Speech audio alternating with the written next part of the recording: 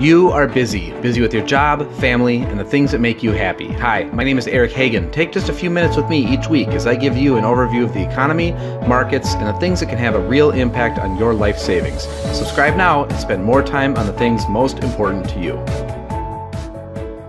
So the Dow reaches its second milestone in a month. Last week, the blue chips improved over 1% on the way to a Friday settlement of 26,071. On Tuesday, the benchmark closed above 26,000 to complete the quickest 1,000-point climb in its history, and it only took 8 days. The previous record was 23 trading sessions.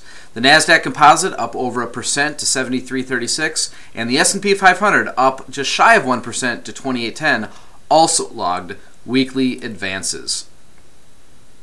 So the initial January University of Michigan Consumer Sentiment Index came in at 94.4 last week, 1.5 points beneath its final reading of 2017 and 4.1 points under its level of 1 year ago. Without prompting, 34% of respondents to the latest survey brought up the subject of the recent federal tax reforms. 70% of them felt the reforms would have a positive effect on their lives, 18% a negative effect. So new Census Bureau data shows new housing groundbreaking decreased over 8% in December after a revised 3% November gain. Building permits ticked down 0.1% last month. So commodity investors watched the premier digital currency, Bitcoin, crest above $14,000 on Monday, sink under $10,000 on Wednesday, and rebound to a price of $11,400 as Wall Street's trading week ended. Then on Friday, the International Energy Agency predicted U.S. oil output would near a 50-year peak in 2018.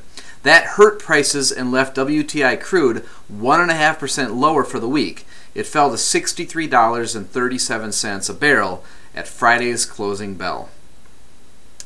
All right, so looking ahead at this week, Halliburton, Netflix, TD Ameritrade, UBS, and Zions Bancorp issue earnings today, Monday. Capital One, Fifth Third, Johnson & Johnson, Kimberly-Clark, Procter & Gamble, State Street, Texas Instruments, Travelers Companies, and Verizon join the earnings parade tomorrow, Tuesday. December existing home sales figures appear Wednesday, plus earnings from Abbott Labs, Ameriprise Financial, Comcast, Discover, Ford Motor Company, General Dynamics, General Electric, Grainger, Legg Mason, Northern Trust, Novartis, Rockwell Automation, Royal Caribbean International, Stanley Black & Decker, United Rentals, and Whirlpool. On Thursday, December new home sales numbers emerge, plus the latest initial jobless claims report and earnings from 3M, Alaska Air Group, American Airlines, Biogen, Caterpillar, Celanese, Fiat Chrysler, Freeport, Intel, JetBlue, Northrop Grumman, Raytheon, Sherwin-Williams, Southwest Airlines, Starbucks, Union Pacific, and Western Digital. The first estimate of Q4 economic expansion arrives on Friday, along with earnings news from Colgate-Palmolive, Honeywell, NextEra Energy, and Rockwell Collins.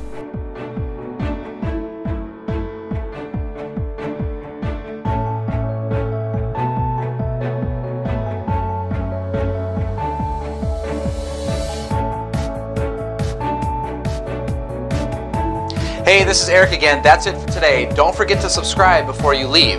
If you'd prefer to read the transcript each week, you can subscribe to that at www.erichagan.pro. Also, if you'd like to get financially organized, head on over to nocostfinancialdashboard.com and take control of your financial future.